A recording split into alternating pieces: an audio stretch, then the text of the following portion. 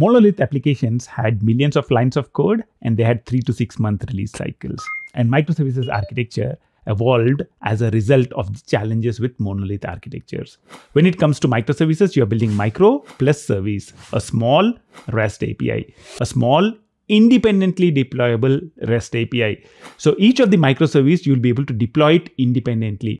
And you'll also be able to scale it independently. You will be able to increase the number of instances of a specific microservice without impacting all the rest of the microservices. And the biggest advantage of going for a microservices architecture is that you can make changes easily. To make a change, you only need to make a change in a specific microservice and deploy it. You don't really need to test everything else that is not changing.